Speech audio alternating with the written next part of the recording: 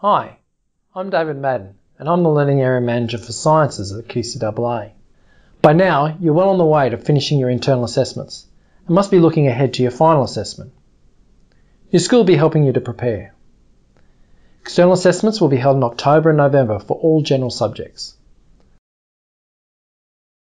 For Sciences, you'll have 2 papers. They cover Units 3 and 4 and they're worth 50% of your final result. Each paper is 90 minutes plus 10 minutes perusal. In some science subjects, you'll sit both papers on the same day with a short break in between. In other subjects, you'll sit the first paper on one day and the second paper on the next day.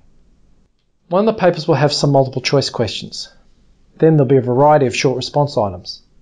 Some subjects, like agricultural science and earth and environmental science, will also have extended response questions, usually at the end of one of the papers. These questions will test how well you can describe and explain concepts, apply your understanding of the subject matter, analyse and interpret evidence, and draw conclusions.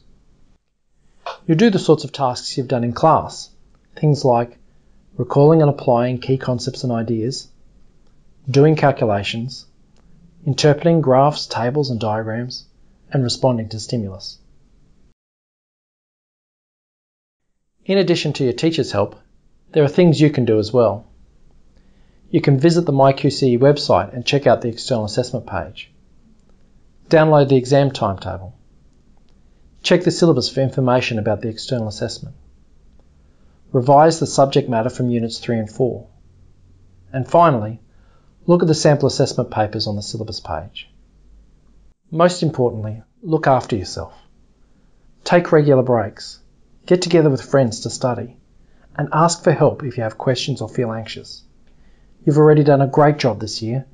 Best of luck with your exams.